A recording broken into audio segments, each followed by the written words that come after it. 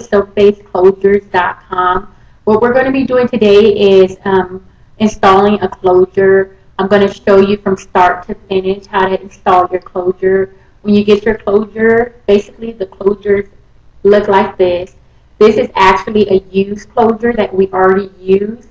We just took it out of my sister hair, and what we did was we washed the closure and we braided it up. We braided it because this is a wavy closure, and in order to keep the waves, you want to braid it while it's damp or wet, and this will ensure that the waves will come back and it'll be pretty again. Okay, so basically it's all braided, and it's really dry. So the next step is to apply the acrylic sealer, which is this right here. Okay, so I'm going to spray it. And this right here, this will ensure that that the knot is sealed, and make sure that there's no shedding of the closure. So that's what I'm going to do right now with the acrylic sealer. So basically, okay, so I'm just going to put it down. You want to shake it up. And you just want to spray this part of the closure right here. So that's what I'm going to do. Okay, and you're going to let it dry for 15 minutes. And then after that is done, you're going to spray it again and let that dry for 15 minutes. And then you're done with the sealer altogether. So basically, you could buy this from Michael's or any craft store. But that's that. So next, I'm going to braid her hair up and get started. So this is my sister, Letitia. She have all her hair out. So basically what I'm going to do now is just braid it. And we'll be back after I braid it, and we can get started. Okay? Okay, we're back. I braided her hair completely up, as you can see. The next step will be to sew the weave into her hair. This is 8 ounces worth of virgin ringy hair. This is our wavy texture. And that's what I'm going to do. I'm just going to sew her hair completely up with the weave. And then when I'm done, I'm going to come back and apply the closure. Okay, thank you. Okay, we're back. So what I did was I sewed the weave into her braids that I did. As you can see, it's all sewed around the perimeter right here. I left this little part right here open out because I'm going to put the closure right here. But first, we want to cut the lace. Okay, now what we have is we have this closure that we already had earlier, and the lace is already cut, as you can see, because we're reusing this one. But this is a new one. I'm going to cut the lace on this new one. So when you cut the lace, you always want to leave about an inch of lace left on the closure. So that's what I'm going to do. You want to make sure that the baby hair is pushed off the way. And I'm just going to cut onto the closure, because this is the part you're going to glue right above the hairline. Okay, so the next step is I'm going to sew the closure into the braid. So what you want to do is you always want to continue to measure and make sure that the lace is right above the hairline. You do not want the lace on the hair at all. You want it right above the hairline, because this is where your glue is going to be applied. So you constantly want to measure as stated. So I'm measuring the lace right above her hairline. And then I'm just going to sew this part of the closure right here into this braid.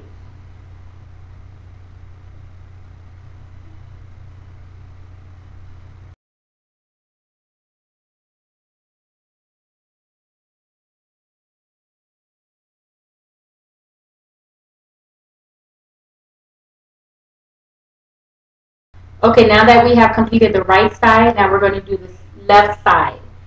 So I'm just going to sew this part onto this braid right here. And of course, you want to constantly measure to make sure that the lace is right above the hairline. That's the most important part. That's what's going to make it look natural. So, make sure. Yep. Okay, so I'm going to start sewing. I'm going to start sewing the closure into this braid right here.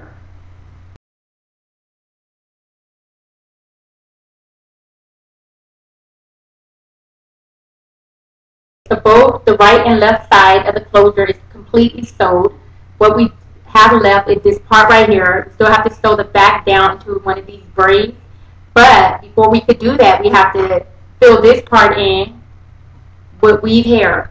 So we're going to fill this in, and then we're going to sew this part right here flat onto this braid. So we'll be back once that's done. Okay, we're back. I finished sewing the closure into the braid. All the weave pieces is sewed in. The next part is to glue the lace right above the hairline. Okay, what we use first is scalp protector. So basically, I'm going to apply the scalp protector right above the hairline. And it takes about 1 minute to dry. So you want to make sure it's completely dry before you apply the adhesive.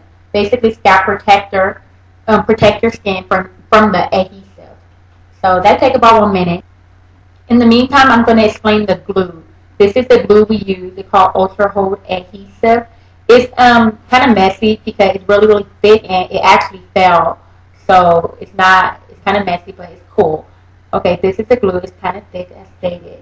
But okay, I don't use the brush because the brush is just too thick and too messy. I usually use a Q-tip to apply. So basically, I'm going to dip the Q-tip into the glue. By this time, the scalp protector is completely dry. So I dip the Q-tip into the glue. Can you hold that, please? And then I'll just apply the glue right above the hairline.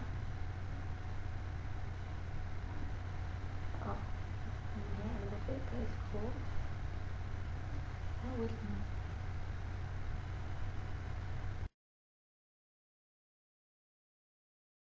you apply the lace down, and normally I time it exactly 25 to 30 minutes, and then you could put the lace down. So we'll be back once the glue is completely dried. The glue should be dry now. It's been 30 minutes. So the last part is you want to apply the lace onto the adhesive glue. So that's what I'm going to do. I'm just going to pull the lace down. Oh, we probably put too much glue on.